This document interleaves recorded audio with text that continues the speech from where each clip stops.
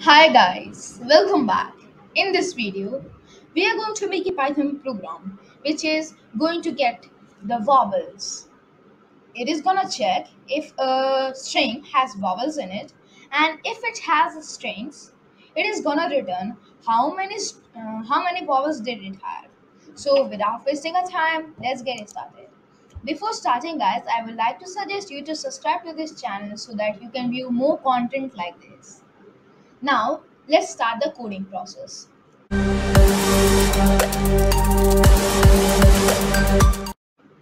Now, what am I gonna do? I view my code and I visualize it, and I think that I should make a function to solve this problem.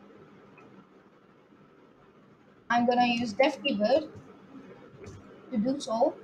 Def is vowel, and now I'm gonna pass it a parameter which is word. Next, I'm gonna make a variable which is with word.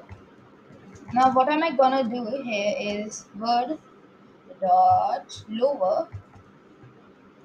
What this means is that I'm I'm getting the previous, meaning the value, meaning the string that was given by the user, and converting it to the lower form and then saving it to the variable word. Now let's continue further. What am I gonna do? I'm gonna make a list now.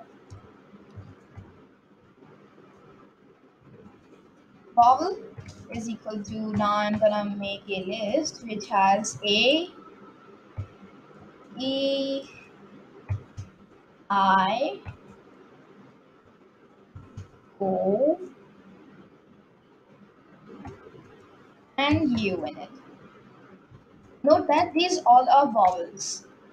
Now, what am I gonna do next? I'm gonna declare a new variable which is gonna be um, number of number of vowels.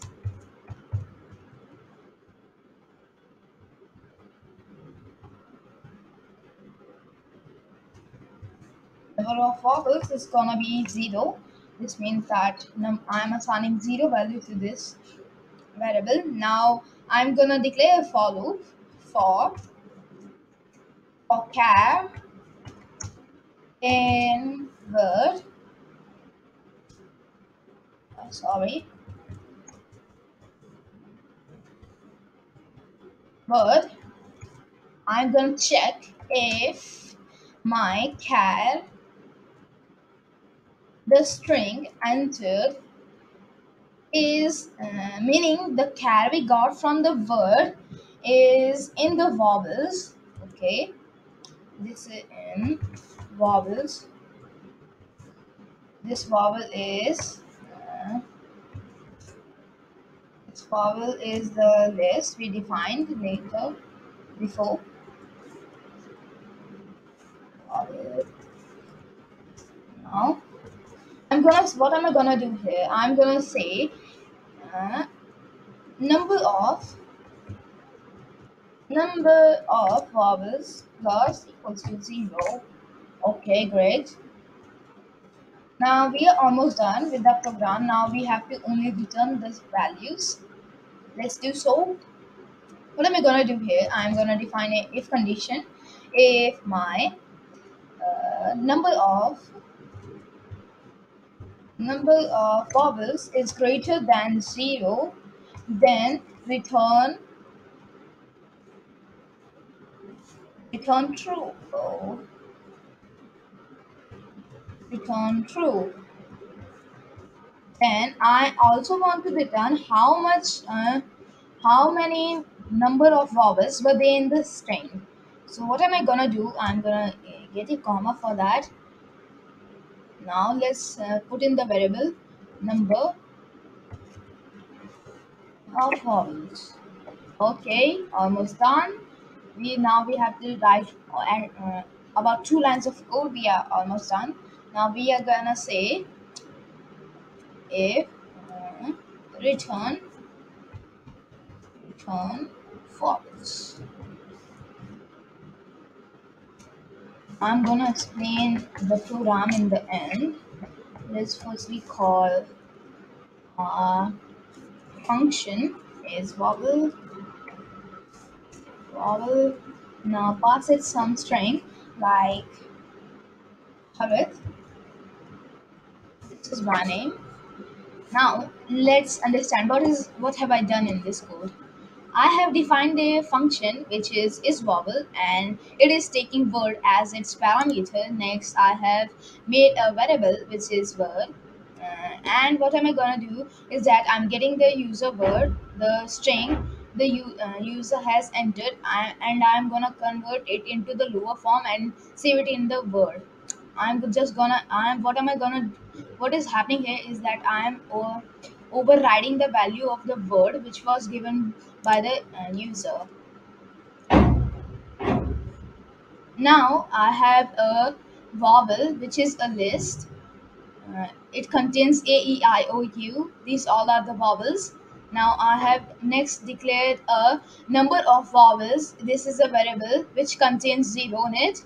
Next I have declared a for loop for cav in word. What this means is that I'm defining a for loop which is going through the word, the string entered by the user, and I'm getting the first character. Okay, if char in the vowel. What this means is that if the char we got from the word was in the vowels list, meaning this is the list, and if my cat is in the vowels list, then I am saying number of vowels plus equals to, sorry, 1.